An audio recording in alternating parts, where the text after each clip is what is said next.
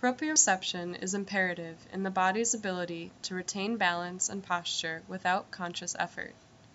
In order for the human body to orient itself in space, special sensory receptors called muscle spindles are embedded in the belly of skeletal muscle.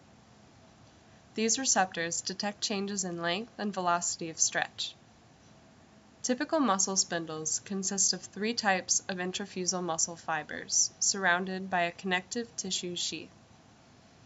These include 1 dynamic nuclear bag fiber, 1 static nuclear bag fiber, and around 5 nuclear chain fibers. As action potentials reach the muscle via alpha motor neurons, the surrounding extrafusal fibers contract or relax, stretching the muscle spindle along with them.